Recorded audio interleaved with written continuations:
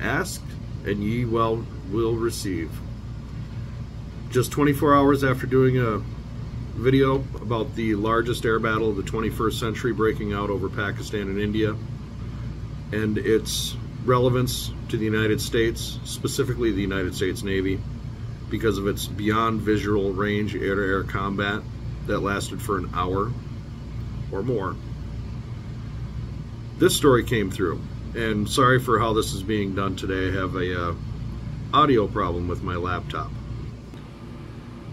U.S. Navy's AIM-174B air-to-air missile spotted in Japan. On May 4th, 2025, during a Friendship Day event held at the United States Marine Corps Air Station Iwakuni, Japan, the United States Navy publicly unveiled the AIM-174B air-launched variant of the SM-6 for the first time, mounted under the wing of an F-18F. As you can clearly see, mounted under its wing is an SM-6. Is this a response to Chinese threat? I think it clearly is.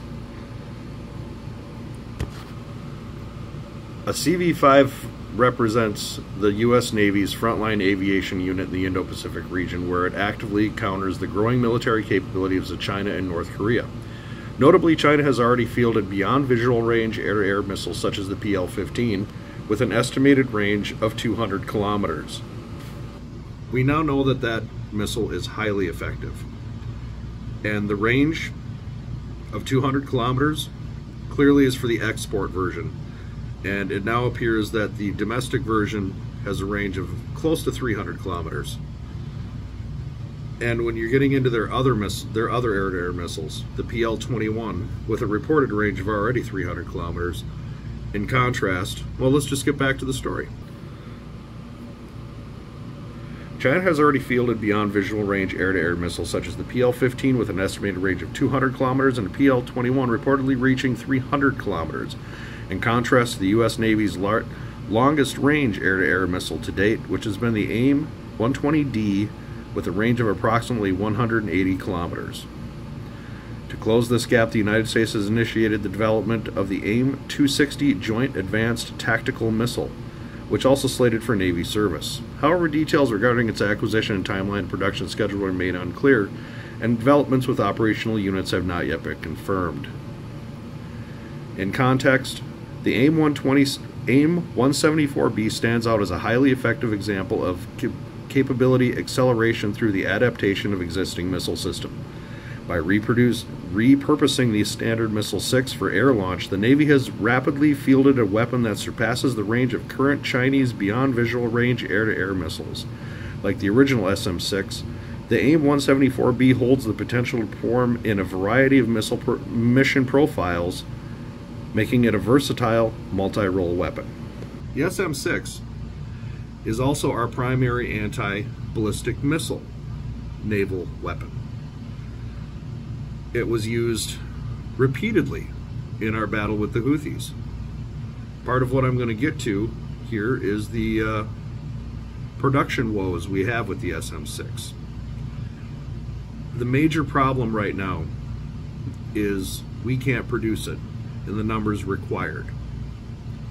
We can produce things like the Sidewinder in the thousands over a couple of years.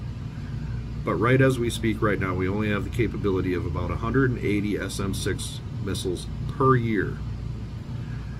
These are overall production numbers. This isn't specifically for the air launch version or the naval version. Let's get a little into that. Supplier bottlenecks threaten U.S. Navy effort to grow arms stockpile. We're just going to cut to the chase.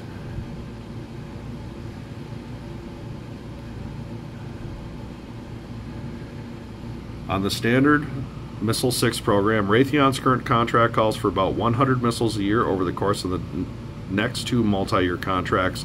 That rate will increase to 150, eventually 200 a year. Navy budget documents call for the purchase of Standard missile variants to increase from its years-long annual procurement rate of 125 to 200 by FY 26, and then 300 by fiscal year 2028. The Navy previously awarded $200 million to specifically increase SM-6 production, and as Ernzen and Raytheon used the money to expand its own production and test facilities as well as help some other suppliers. The rocket motor supply base is the remaining piece needed to make 200 SM-6 annually. For the Maritime Strike Tomahawk, the Navy wants to double production rates by 2027. On the AIM-9X program, which is also the high demand globally, as both an air-to-air missile and a surface-to-air weapon that can be used in national advanced surface-to-air missile systems, air defense platform fielded with Ukraine forces. Raytheon is being asked to grow its production by more than 1,000 missiles a year by 2027 to 2,500. That's the kind of production rate we need for the SM-6. If we're going to stock all of our ships with SM-6, there'll be other missiles, of course, but your primary defense weapon is going to be the SM-6. You need to be able to produce it, and produce it in quantity. In quantity. And I have here one final article. This is from GovConWire. Navy awards $908 million contract to Raytheon for SM-6 missile production. What's becoming clear is that the Beyond Visual Range air-to-air missile is absolutely vital to fleet defense and aerial combat overall. What we saw happen in Pakistan, with the Pakistanis having their fighters stay low and fast, radio silent, electromagnetically silent, fire their missiles, have their AWACS guide those missiles mid-course, only to have those missiles turn on their own seeker heads 20 to 30 kilometers out, while those aircraft remained silent. Now, we don't know of any Pakistani losses. India claims some, but they're not giving numbers. Pakistan isn't going to give any either, understandably. But what we do know is that a minimum of 5 Indian aircraft were struck by PL-15 long-range air-to-air missiles, used in the method I just described. Fired from silent, electromagnetically and radio silent aircraft, beyond visual range, about 145 to 150 kilometers, from within Pakistan, guided mid-course to their targets. And to see the United States Navy be innovative enough to take one of the most capable surface-to-air missile systems in the world, the SM-6, strap it to an F-18, put everything in place, and now you have one of the longest beyond visual range air-to-air missiles in the world, also known for its effectiveness, battle-proven, and needed in vast quantities. Now, whether we can produce those in the vast quantities required is another thing altogether.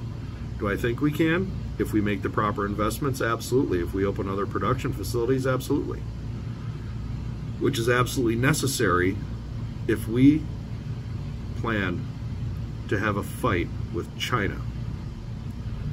Now, I don't want to fight, but you always prepare for it. Peace through strength. That's the motto of this channel. And as of this moment, we found out that there was a missile gap with China and the United States in the Pacific. That gap needs to be closed. Clearly, we have the capabilities in the weapon systems to counter. What we need is the capability to produce them. I hope you liked the video. If you did, hit the like, subscribe, share it with a friend, let them know. United States, we need SM-6. We need lots of SM-6. We need them so much because we need to be strapping them to our aircraft. Thank you from the road.